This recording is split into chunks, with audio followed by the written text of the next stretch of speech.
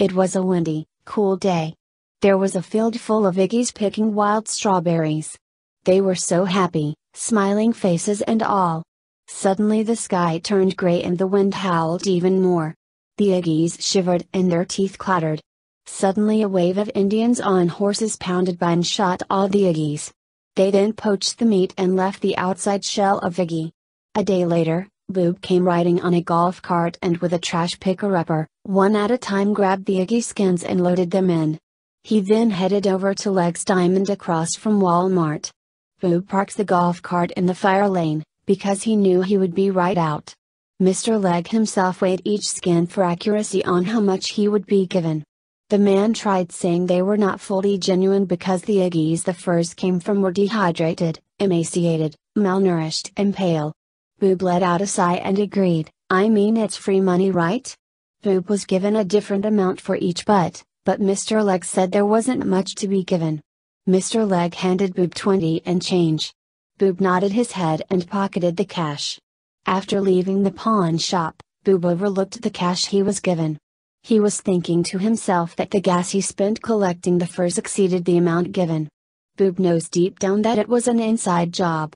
Boob loaded himself back into his beat-up, rusty golf cart and started driving.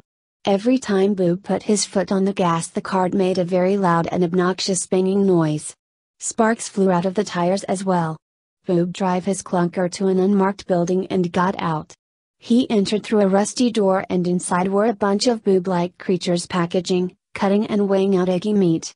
Inside it smelled very vile. The meat was purple and had liquid gold blood.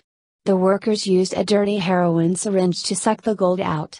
They then injected the liquid gold into small bags to sell so jewelry could be made with them. They continued processing, cutting and weighing the meat. Boob was very pleased with what he saw. As this was going on, there was a Walmart basement jam-packed with Iggies trying to escape. They pulled, screamed, and banged trying to get out. They knew they were being raced for their rare, purple meat and more importantly the liquid gold they had for blood.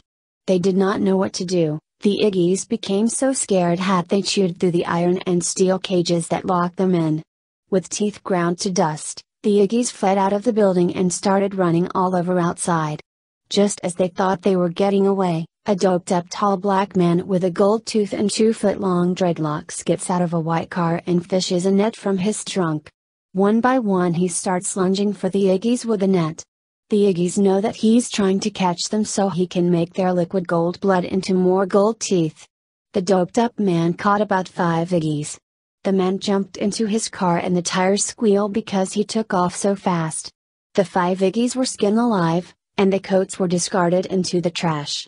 Just then, Boob screeched around the corner with his golf cart and drove up to the dumpster. He used his grabber to carefully grab the Iggy skins out of the dumpster.